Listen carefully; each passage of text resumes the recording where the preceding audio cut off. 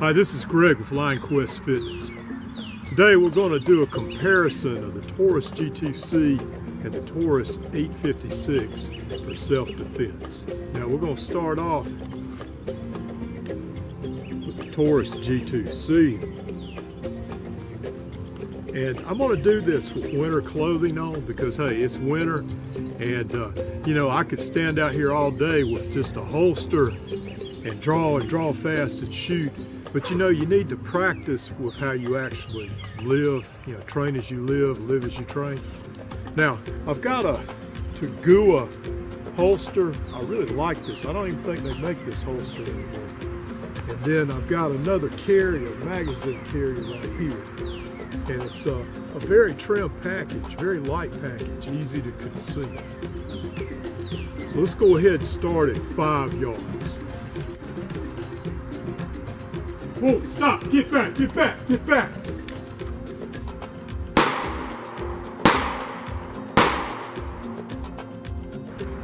All right, this time we're gonna shoot the 856. 6-shot revolver. Now I've got wooden grips. I replaced the rubber grips because it's easier for me to get a purchase on the wood out from concealment. Same thing, very simple rig. And I've got speed loaders. So let's see how we do with the Taurus 86 or Taurus 856, and then we'll compare the two. Oh, stop.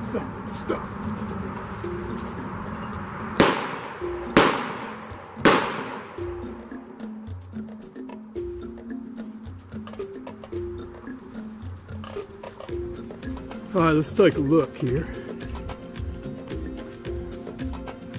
This is where I shot from. All right, let's go to the G2C. Now, to be fair to the G2C, I have not shot it since before Christmas. But I do shoot revolvers a lot, and that makes a difference. And I'm aiming for the X, okay? All right, let's move it back to 10 yards. All right, this time we'll start off with the 856 and do 3 shots.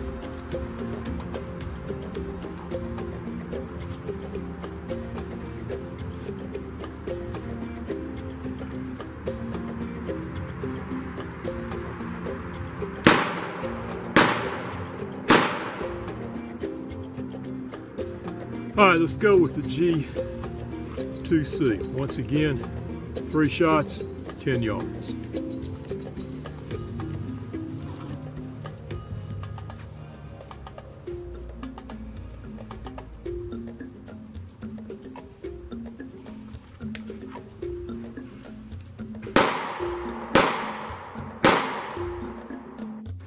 All right, let's go ahead and compare the two. This is where we were shooting from, and once again, I was aiming for the X.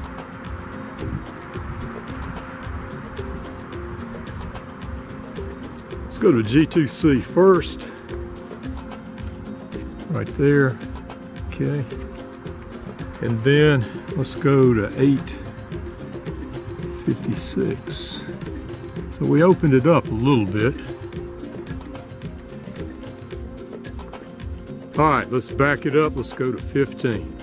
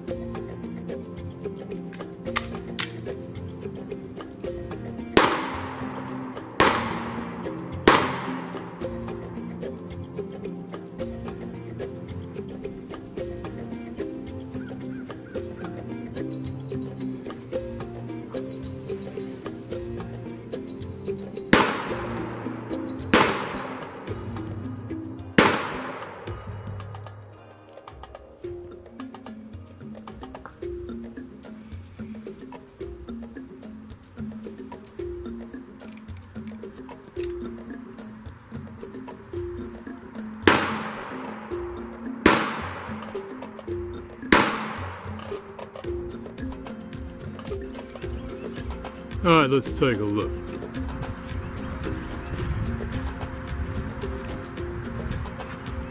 All right, this is where we shot from.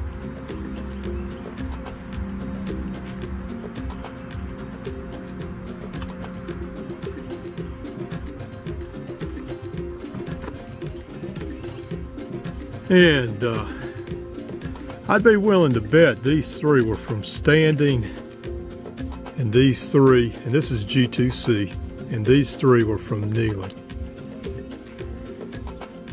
Overall, not bad. A little bit spread out. If we go over here and look, we got a little bit tighter group. Now in the shooting, I've got 1/8 and 1/8, and here I've got 2 3/10s or X-ring, whatever that counts for. So that tends to be a little tighter group there.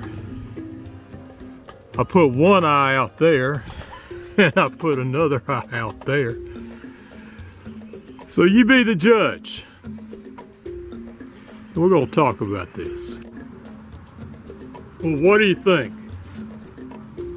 We got a tighter group right here, but we scored more points here.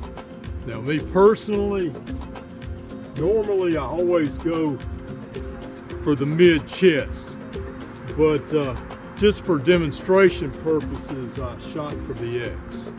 And you know, I'm a revolver guy. I feel like I can get a little more accuracy out of a revolver.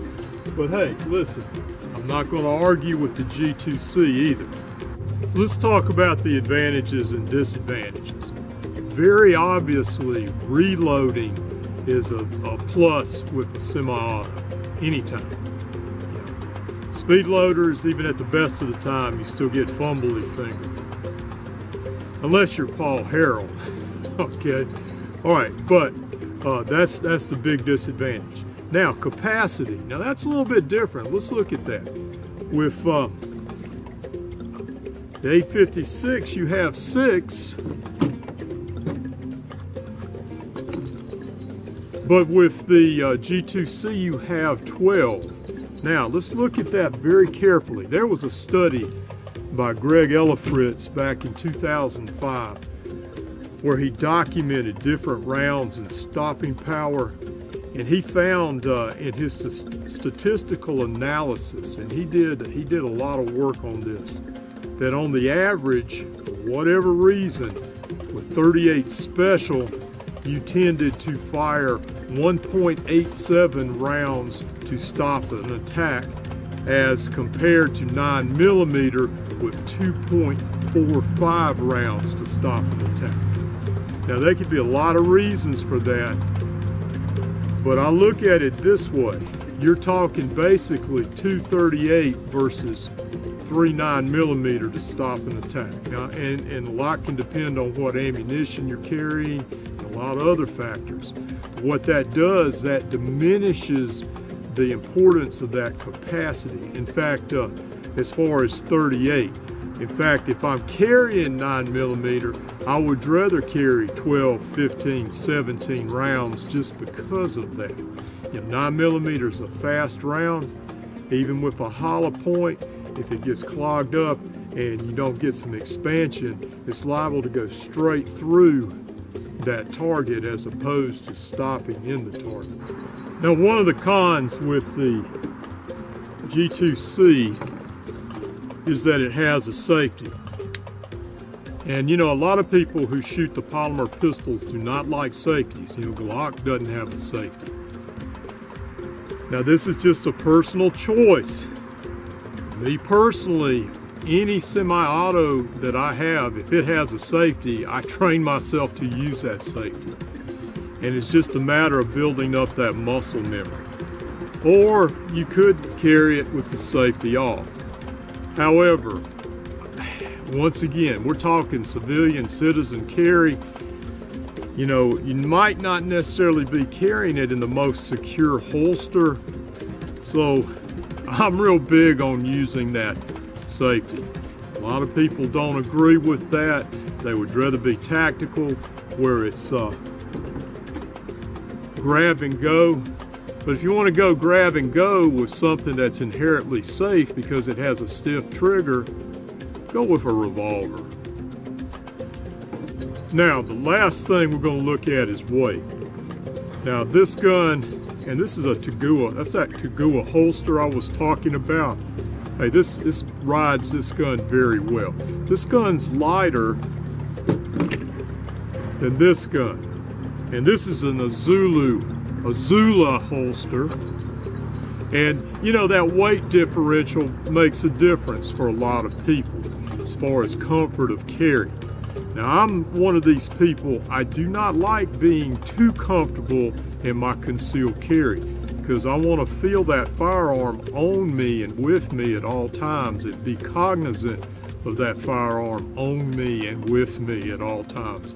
For safety reasons, also if I actually need to use it, I want to be able to know it's there. You know, you never want to feel like that gun's not there. And once again, that's my opinion. So which one? Well, like I said before, I'm a revolver guy. However, if you're wanting to carry one of these, I think this would be a very good option. And you know, a lot of times people will say, well, you need to spend, you know, $500, $600, you know, cry now, you know, pay now, cry now kind of thing, which is, you know, if you've ever been poor, it's not real practical. Now, these run about the same price, around $225, $250, maybe $270 or $300 for this one, depending on where you get or at. And this one I have seen for as low as $200. So if you need a budget firearm, you can't go wrong with either one of these. And they're dependable. I've shot this one a lot, and I've shot this one some, and I shot its predecessor, the PT-111 G2, a good bit.